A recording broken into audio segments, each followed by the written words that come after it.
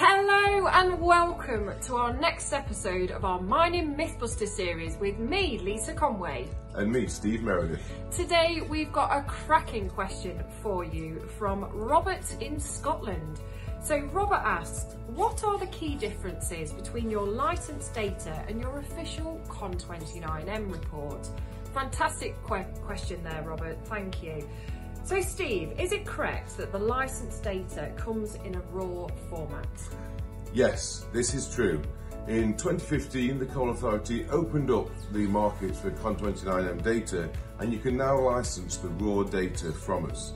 Now, you can get the full suite of CON29M layers, but in raw format, so this doesn't make any direct risk assessments. It just gives you the base data to be able to compile a mining report yourself. And how does that differ to our CON29M report? Well, like I say, the base data needs a bespoke system, usually a GIS, to interrogate the data and compile it into report format.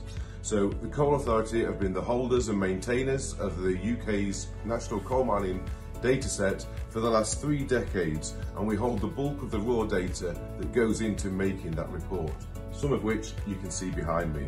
So, for instance, when we're producing our report, we use that raw data, but we use a complex 3D algorithm to calculate, for example, the zone of influence of underground workings.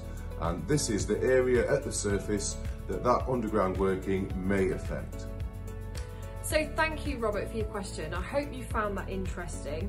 If anyone has any other questions they would like to ask us, you can email them in at customerservice@coal.gov.uk and we might just make a video about it. So Mining Mythbusters, until next time, thank you. Thank you.